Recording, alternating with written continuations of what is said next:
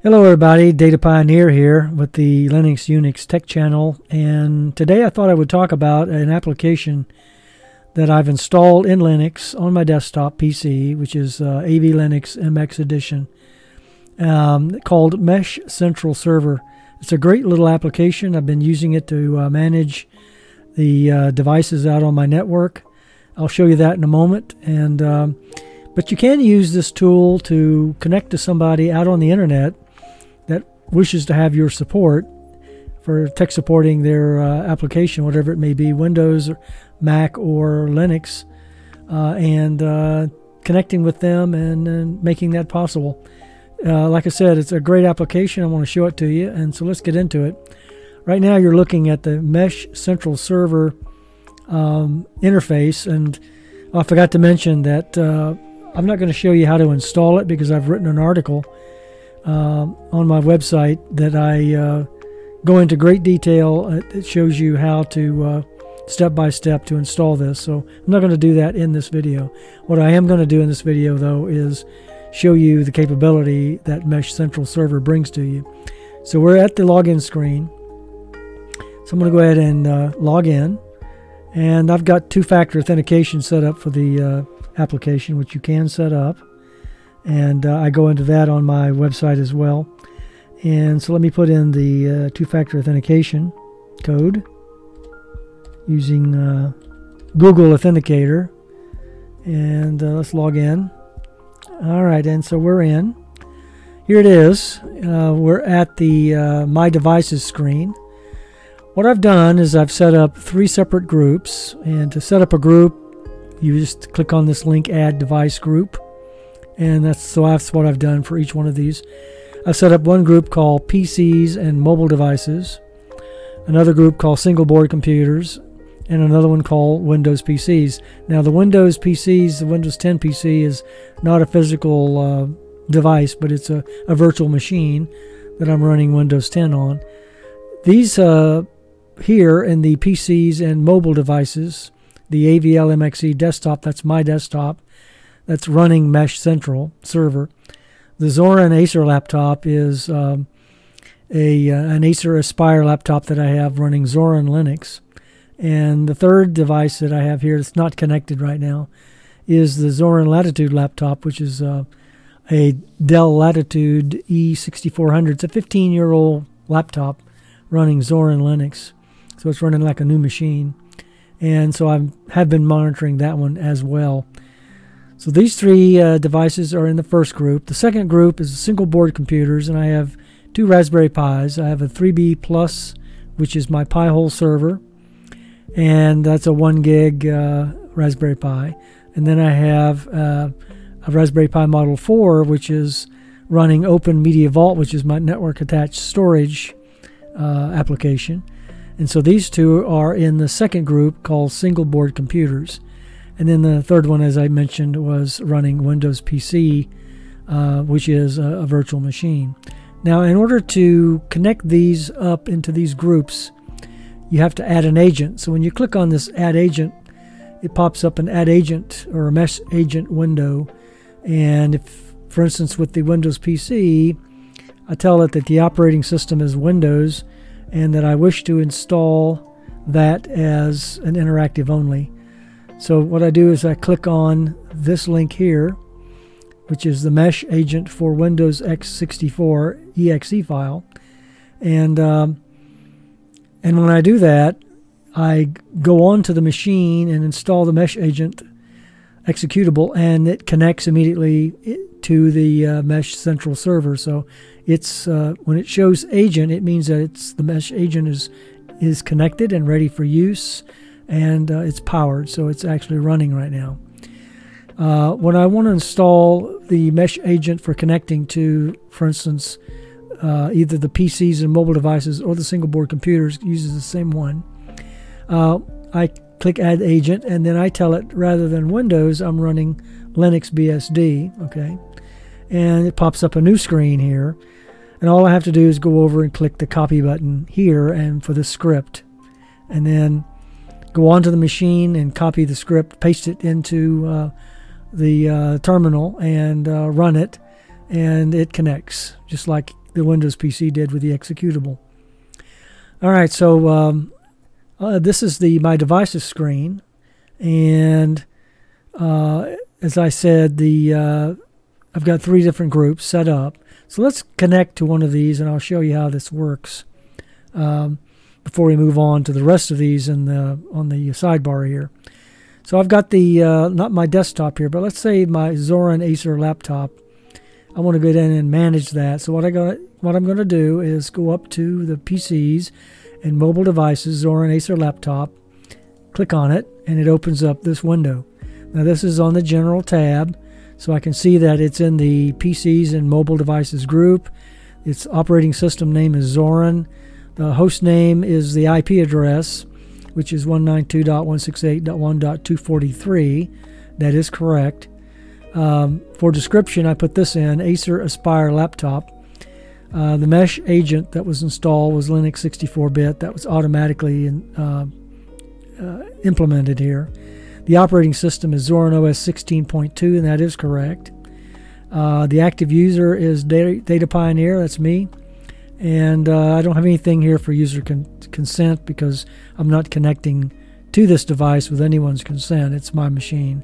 And then the notification here, and I can put a tag in if I want. All right, so if I go up to the desktop tab and click on it, I'm presented with this connect and disconnected here. And so what I can do is I can either straight connect, or I can right click and choose ask consent, and ask consent here, or plus bar ask consent. But again, this is my machine, so I wouldn't be doing any one of these. And privacy bar, you just click on that. And so what that does is that connects me immediately to the desktop. All right. And so you're looking at the Zorin OS Linux Acer Aspire laptop. And if I click this full screen button, it takes it up to full screen where I can see it here better. And this is not a static screen, okay? This is an actual working interface with the Zorin laptop.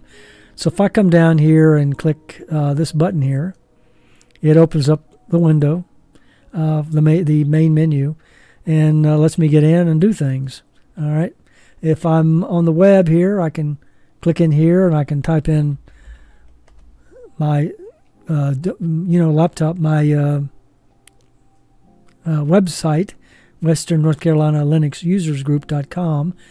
It's for my group that I belong to. It's the Western North Carolina Linux Users Group, Asheville. And as I mentioned, the article for the MeshCentral server installation is on this website. I'll give you the link to it down below the video, but I wanted to show you that you can connect to that. So we're connected to it, and we've got full control over this laptop. You can come down here, and there's some buttons. You can send an Alt, Control, Delete signal to this laptop, or send, or clipboard, or type. So if you click type, you can type in there, and if I put in I'm working on your laptop and click OK, that should come up on the screen so that we can see it. And or actually, I think it comes up on the terminal. So we're not in the terminal right now. So let's take a look at that. Let's try that again. I'm working on your laptop. Yeah, so it came up in the terminal to let the individual that would be on that laptop, which could be somebody who's borrowed the laptop from me or somebody that's using it on my network, and it gives them a message to let them know that I'm actually connected to them. All right, so let's go ahead and close this down, and let's disconnect from the desktop. Now, if I want to get into the terminal and don't want to get onto the desktop itself, I can click this tab, and then I can right-click on the terminal connect button and click the login shell. That's how I like to log in. And so I can type in the username, which is Data Pioneer, and the password. Put that in, and I'm connected. Now, you'll notice I did not have to SSH into this machine.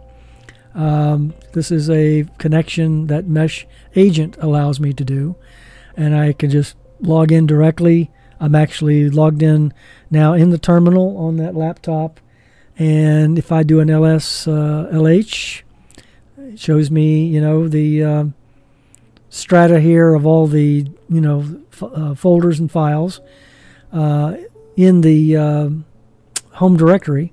And if I do a PWD, you can see the home directory is Home Data Pioneer. But what's neat about this is I can run commands here now that I'm on the terminal. For instance, if I want to update it, I can do that. But I want to show you a different way to do that that I like. It's even slicker than this. But you do have buttons down here again, Control-C, Control-X. For instance, if you're running a Nano editor, you can use the Control-C, Control-X buttons for that, for saving files and such as that. Escape for getting out of it. And you've got a timer over here for the length of time that you've been connected in the terminal. And you can hit this button and get various commands here, and then click the send button to send those. All right. I'm going to go ahead and disconnect from the terminal and show you the what I wanted to show you earlier, a different way of getting in here and running commands. So let's click back on the General tab, and you've got a row of buttons here: Actions, Notes, Log Event, Run. And so if I click on the Actions button, it brings up this device action window, and I can do things like wake up the machine, run commands, sleep, reset, power off, uninstall the agent from the device. So if I were connected to somebody remotely and they install the software that I provided them, then I could come back in here and uninstall the agent software after we're done. And so it's not resident on their computer. So let's do run commands, and I'll click OK. And it presents this run as agent window. I can run it differently. I can run it as user agent if no user, or must run as a user. I'm going to run it as an agent, okay? And this might be something I would do if somebody connected to me, or I connected to them and offered tech support. And so here I want to run an update, so I'm going to do a sudo apt install or update, sorry, and 2 ampersand symbols, and then sudo apt update upgrade, and use a Y switch. All right, and what that's going to do is it's going to run this command, and if it's successful, then it will run the second command, and then the -Y option here says I don't have to answer any screens. Just say yes to anything that prompts me for, do you want to do this or not? So I'm going to click OK, and then I'm going to go to the console of that machine, and you can see it's already running the command I just gave it. So it's actually running updates on the laptop itself, and it's presenting that to me in the console. But you know, that laptop is not anywhere near me. It's on my local area network, but it's I don't have it in front of me. And so this is a great thing that you're able to update your machines right across the local area network without even being inside of the machine itself, using this MeshAgent, which I think is a great thing. Like I said, it's much faster than SSHing into the device and running the command I just ran in the terminal of that device. And probably, well, just as secure, because SSH is a secure application. All right, so it's just about finished. The thing that's nice about it is if I break away from it, it's still running that command in the background. So if I go back to the console, you can see it's still running here. So it doesn't break the command that it ran. Now, what I want to do is I want to add a note here. All right, so I'm going to click on a note, and I'm going to say ran updates on this laptop today, 3/4/2023. Okay, and click OK. All right, so if somebody comes in behind me, or if I come back to the to manage this machine again, and I want to know, you know, when's the last time I updated the machine, I can just go in here and click on Notes, and there's a note that says ran updates on this laptop today on 3/4/2023. So you know, that's a good thing to have, because it keeps a log of actions that you've taken on the device itself. And if I do a log event, I can click that and do the same thing. So if I go back to the notes, let me cancel this out. Let me go back to the notes. And if I right click and copy this, okay, and then cancel, and then run log event, right click and paste, and then click OK. Now what that did was that actually updated the logs for this device. So I can go up to events, and you can see that at 4:41:38 p.m. Data Pioneer, that's me, ran updates on this laptop today at 3/4/2023. So it actually created an event in the event log for this particular device. All right, so that's a great capability of having as well. Details shows you a plethora of information about the laptop itself. And finally, files. If you connect here, it shows you all the files that you have resident on that laptop. These are all folders. And if I go into Home and Data Pioneer, you can see, you know, all of the documents and that kind of thing. So this is a great feature as well. So let me go ahead and disconnect from that. All right, and then additionally, if I, you know, disconnect from the laptop and I want to manage one of my Raspberry Pis, I can do that. Same thing that I did here. Now this one is kind of unique because this is a virtual machine. And so if I click that and then click desktop and connect to it, see, I'm connected to my desktop, my Windows 10 PC, you know, as a virtual machine. So I can actually run, you know, commands, run Windows 10 from here. I can expand it just like it did the other one, and run commands from the machine here. And, you know, it's as if I were sitting in front of the virtual machine. All right, so let me go ahead and close that down again. So this is the My Devices section. So let's go on over. The next thing is the My Account section. So if I click on My Account, you see the device groups here, the PCs and mobile devices, single board computers, and the Windows PCs. Here's my image here that shows I'm the individual in the account security interface for my account. Under the account security, I can manage the Authenticator app, and this is how you would set up two-factor authentication. I don't want to do anything here because I don't want to remove it, so I'm going to click Cancel. But you click OK and it walks you through the process of setting up the 2FA on like the Google Authenticator, Microsoft Authenticator, or Authy, or one of the other authenticators. If I want to manage security keys, I don't have any configured, but if I did, I can use hardware keys here, and I can add a key as well. So let me go ahead and close that.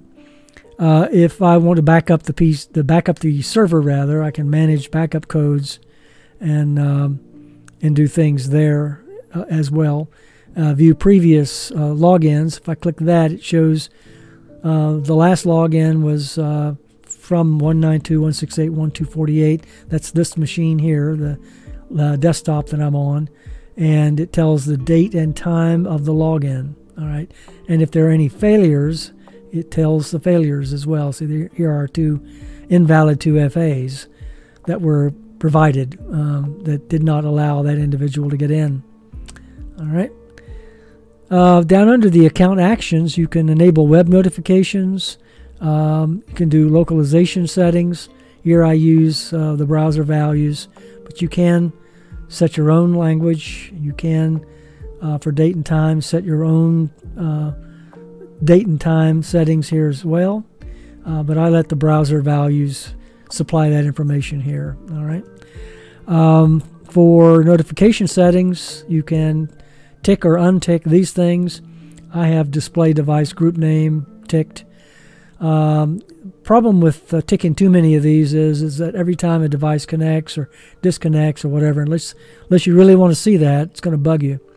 So you might want to consider only ticking these when you really want to know when a device connects or when it disconnects or whatever. You can set up a notification sound here by ticking that box.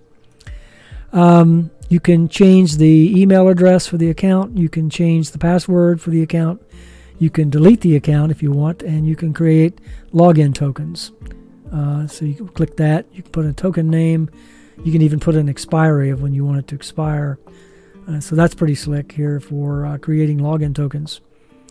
All right, so let's go down to the next screen. I've shown you this already. This is My Events, and it records in the system, not just for this machine that I was on earlier, but for every machine that's connected. Any event that occurs on that machine that's pertinent to the MeshCentral server will get recorded here in the events log.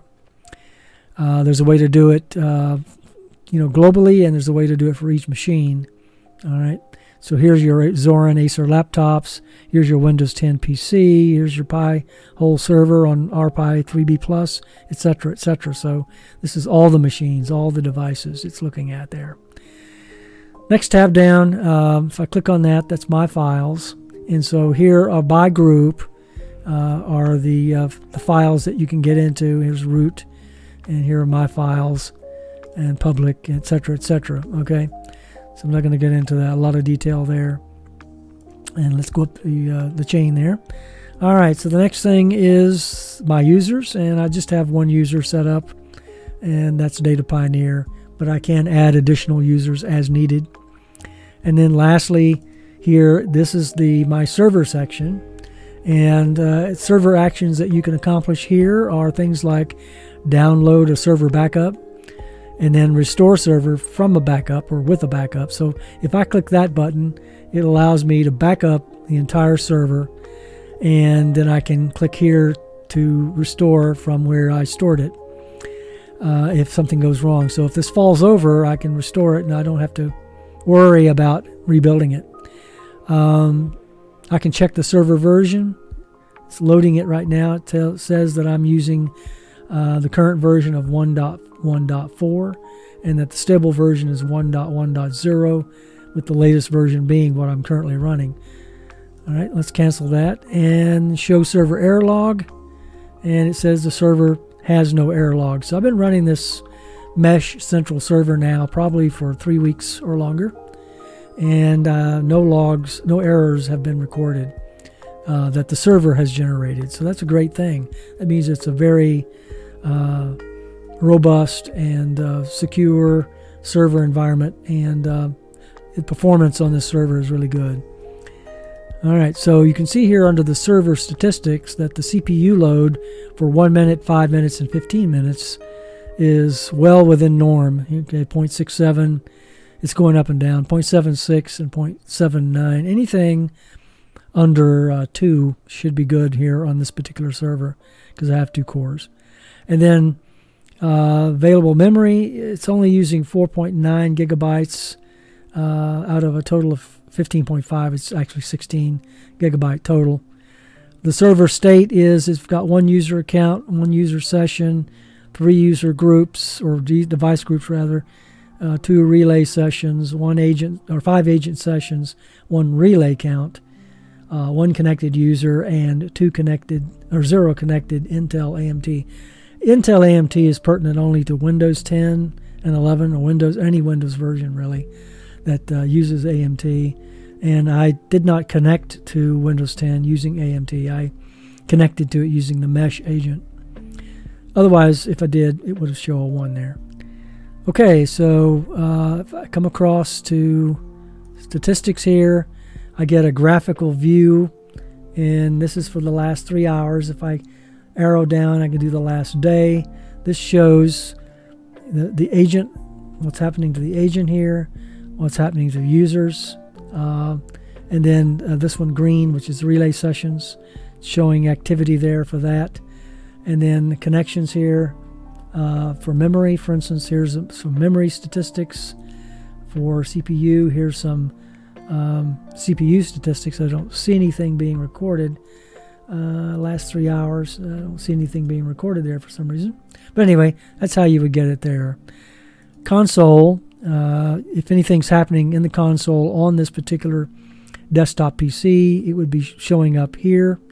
And then I can do a trace of the server itself to see what's going on with that.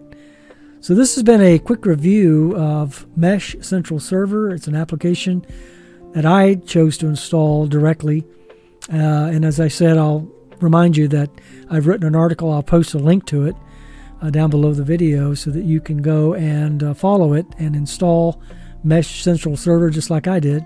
I've got 18 devices on the on my LAN. I've only connected 6 or 7 of them, so eventually I'll be connecting more devices, and I can manage those devices all from one console, which is really nice.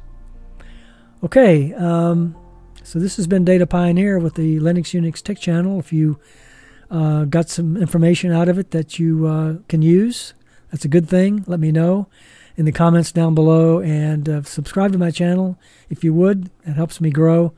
I appreciate it. It's Data Pioneer. Have a great day. Take care. Bye-bye.